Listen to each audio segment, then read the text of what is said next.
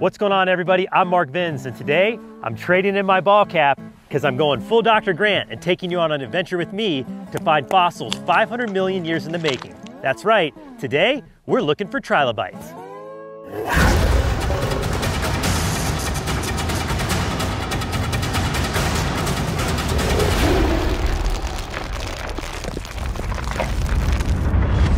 So today we decided to take a trek about 50 miles outside of Delta, Utah. And I gotta say, this is one of the coolest fossil sites in the United States. This place is absolutely chock full with all kinds of Cambrian age fossils, including the world famous trilobite. We're out here today to not only find one trilobite, we have the opportunity to find dozens and potentially some of the rarest in the world. All right, so I don't think we could do this with our bare hands. I think we're gonna need some equipment to do this. 2 hammers is better than 1. So let's go this way, see what we can find. Oh wow, check this out. Cole here at UDig Fossils is showing me how it's done.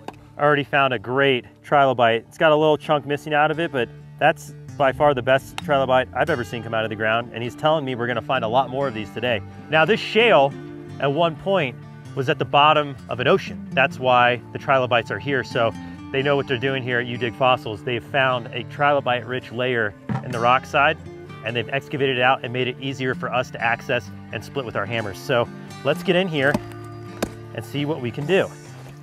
There we go. Oh! Dude, that's a good one. First split! Cole, first split!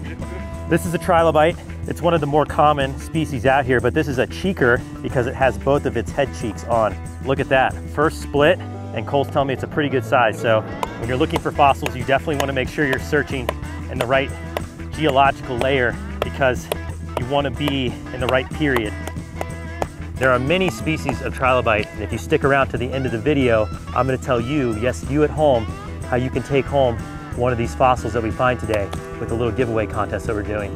But stick around the end, we'll talk more about that later. We got to keep searching for more fossils. That is a nice one. Whoa, Corey, look at that. So we got an Acephiscus, guys. A little bit more rare? Yeah. A little bit more rare. All right. Trilobites are actually arthropods, and their closest living relative is none other than the horseshoe crab. So if you guys remembered when we found the horseshoe crab up there in Maine, their exoskeletons molt. So sometimes what we're out here finding in the fossils are molts, and those often are distinguished by being fragments like this. A lot of times if it's a molt, the cheeks are off, so therefore cheekless. Yep. This is truly a one-of-a-kind treasure hunt out here in Utah.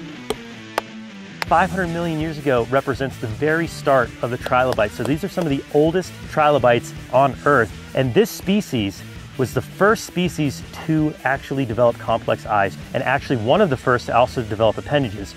So they're pretty sophisticated little creatures for their time.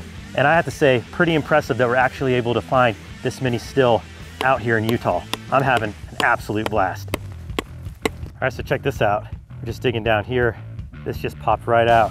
Might be the biggest trilobite of the day, actually. That's a cheeky trilobite. That's what we're after right there. Boom. Whew, all right, well, see that up there?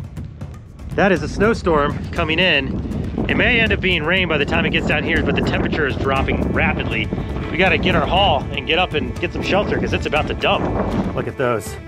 That is all of them. Oh my goodness. What we're gonna do next is we're actually going to clean up these fossils to make them a little more presentation quality.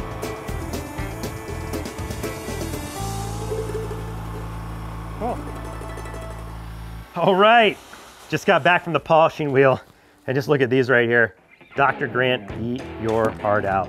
Those are some gems. We dug these up in about 3 hours here at the UDig Fossils Trilobite Quarry, and the good news is anybody can do this. Yes, if you make it here to this quarry, you pay a small fee, they give you a bucket, they give you a hammer, they point you in the right direction, and then you can unearth one of these prehistoric treasures for yourself. Now, if you can't make it to Utah, I still have some good news for you as well. All of the fossils that we found today, including these, are up for grabs. If you go to my TikTok page at BraveMarkVins, answer a few simple questions, I'm going to pick about 40 winners, put the fossils in little bags like this. I'm gonna DM you and ask for your mailing address, and then just in a few days' time, you get a fossil in the mail. Sound like a good deal? I think so. Well, let's get these trilobites to the car because it's time to go home. Man, I had an excellent time out here digging up these prehistoric treasures. Thanks you guys so much for joining. I'm Mark Binns. Be brave, stay wild. We'll see you on the next adventure. All right, let's go.